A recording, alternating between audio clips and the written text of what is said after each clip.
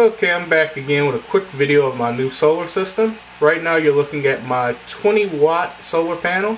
It's putting out about a little over an amp worth of power, which is more than enough what I need to use it for on a daily basis. You can see the line is going across the deck there. It's coming up this wall, going into a quick disconnect. From the quick disconnect, it is running along my bookshelf and my stereo system down into these little connectors right here. These connectors are just standard connectors that electricians use to make to put two wires together. They're very strong, much stronger than tape. Right here you can see I'm using a Ramsun SunShield 8 amp 12 volt charge controller. It's currently charging. Actually the battery is fully charged, so I just have a load on the battery so that I'm not wasting the energy. So you can see I have a standard automotive battery here, and a lot of you guys are probably saying that's not the right type of battery to use, and you're absolutely right. The reason I'm using this battery was because the battery was just going to be recycled because it wouldn't hold a charge. It would only hold around 6 volts, which, you know, this is a 12 volt battery, that won't do. So I started looking up some stuff on how to recondition the battery, and it actually worked for me. I only had to use a desulfator and put some more electrolyte in there, and the battery is holding a very, very good charge right now. It's at 13.14 volts. If I take that fan that you hear in the background off, it will go all the way up to 14.2 volts, and the charge controller will switch to the charge side, which I don't want it to do. So right now it's running a load and maintaining the charge on the battery, which you can see right here. I'll just show you that setup. How I'm reading everything is with my multimeter right here.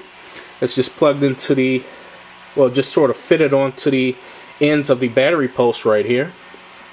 On the alligator clips here, you can see that I have the charge controller wires plugged in here, just positive and negative. And then running off of that is this 12 volt DC adapter, which you can see the voltage go up rapidly. As soon as I disconnect that load, it'll go all the way up to 14.2 volts, which I don't want it to do. So plug back in the load, and you can see that it's getting very good sunlight right now. I had to move the panel because it was in this corner in the morning. That's where it gets the best sun, and then towards the afternoon it gets the best sun over there. So that's how it works. I guess it's because this is a 2-story house and it sort of blocks the sun when it's over in the corner, but it still works good. So let me just show you what I use this system for. Right now you can hear this fan going. I'm going to try to grab it without falling.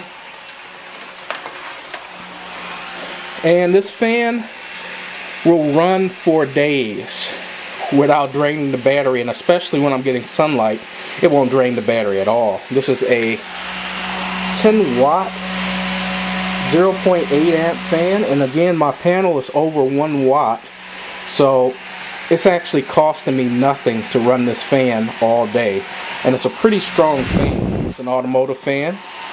I'll actually show you how strong the panel is. This fan, again, drawing 10 watts, which is roughly half of what my panel draws. And I'm going to disconnect the charge controller from the battery itself and just have the fan running off of solar. So let me show you that.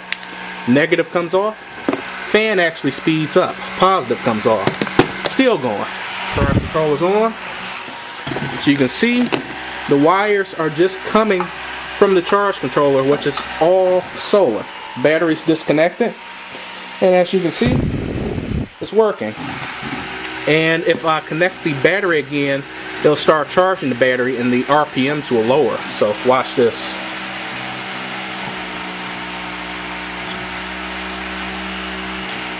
See, the RPM slightly decrease when I hook it up to the battery to charge it.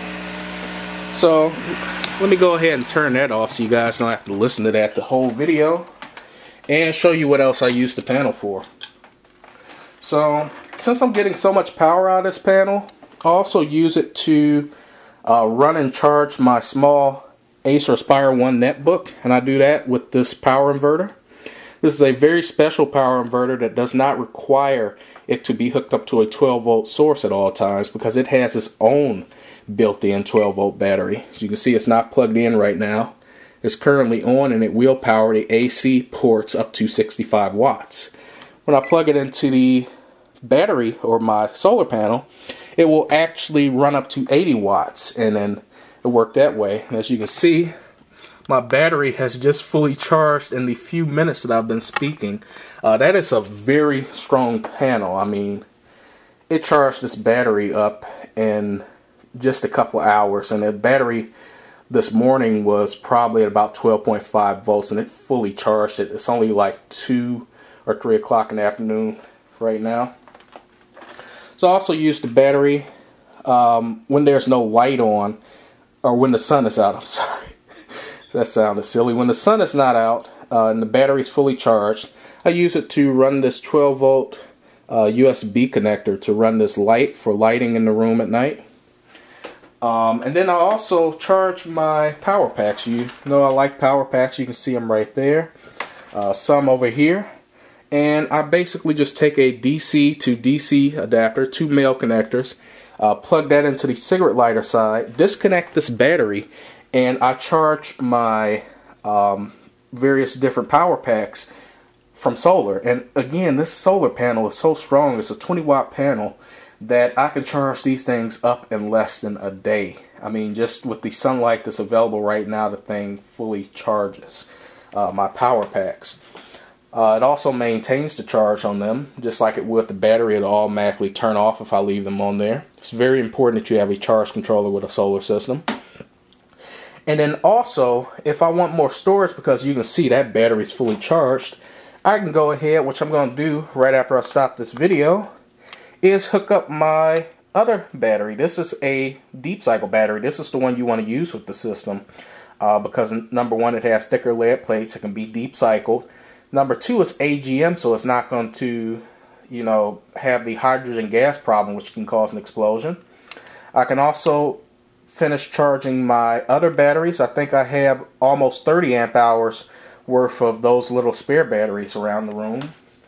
And then also my deep cycle battery, which you know is connected to my deep cycle UPS back here. I don't know if you can see it, but that is a 125 amp hour deep cycle battery. And I'm planning on disconnecting that from the UPS and putting a 20 amp hour battery in there from eBay and keeping that battery as a storage battery so that I can have extra energy. So I'm actually producing more energy than I need on a daily basis. All of these batteries, except for that one, since it's brand new, are fully charged. My power packs have been charged from solar. My various different batteries. This battery, I don't have anything that's not charged. It's 12 volts. And then again, I can run the fan and the lights just from solar alone. I don't even have to have the battery connected. So it's a very strong system. I plan on expanding it with an even stronger panel and then maybe some more deep cycle batteries. But I just wanted to show you guys my system that I've had up for about a week. And there's the panel. Very strong panel. So hope you guys enjoyed that video. Thanks for watching. Peace.